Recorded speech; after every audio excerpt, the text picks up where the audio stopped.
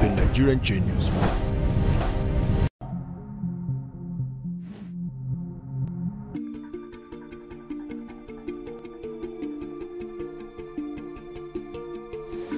My name is Udo Success Ifnarachi. My name is Samson Hekagemkose Mojum. My name is Rifan Vincent. We are students from Federal University Otuoke, Bayelsa State.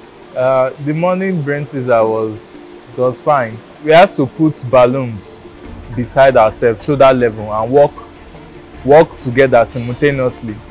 The balloon shouldn't get burst, it shouldn't fall. If not, we'll be disqualified. And the distance was around 5 meters. We'll do something that focuses more on team building, on strategic planning, and on coordination. Having said that, today's task is the balloon shoulder walk. Your first task is to inflate it to the best size that you think would be good to do what you're about to do. The balloons have to be between your shoulders, and you walk a distance of 5 meters. So there's a start point and an end point. The winner will be those that move from the start point to the end point at the least possible time. So today we'll be using a stopwatch. And if the balloon falls or bursts, that's the end for the team. Although we didn't leave it happy, because we finished the list, but we had to cheer ourselves up and look at the better picture of it. It was all about virtue, all about having to work with ourselves. This morning he briefed us of our main aim of being here and reminded us that we just have few days, which means in the next 8 days our project should be made available. And then he tried getting feedbacks of our progress so far. What is most important for us is that you are learning because we are training you, and that you are able to communicate to the viewers nationwide what you learn. It's not an exam, it's just ensure that you learn. So when you are in a class, ensure you pay attention to what the trainer is delivering. Ensure that you understand. Where you don't understand, ask questions, and then when you come in the morning, you share with the world and the viewers what you've learned.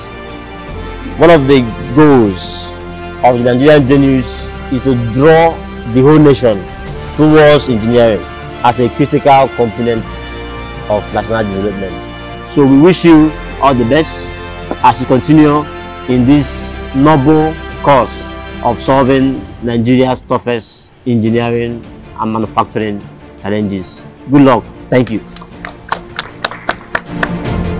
So far, from Monday down to today, being Thursday, we've acquired several skills that have set us apart and prepared our minds in achieving this challenge, which means in the next couple of days, we'll be presenting our projects and we hope to be victorious with that.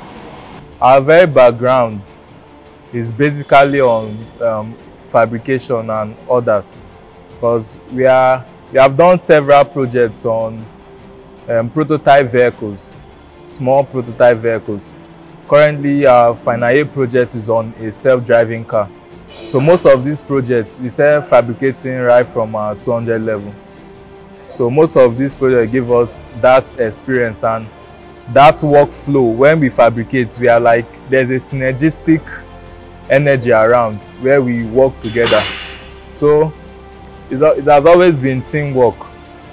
You have to support the other guy in the team, so the team has to win. So that's just it, teamwork, team spirit. We can't thank them enough.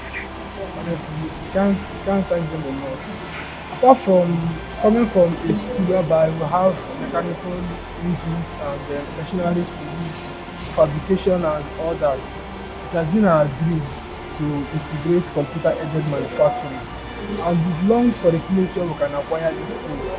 Honestly, we can't even pay for it as students. So having an opportunity to be in this place where we are being taught by industrial experts, and within a space of 4 days, we can showcase our skills. We're indeed grateful. We can't thank them enough. Yeah. And we really have to say thank you.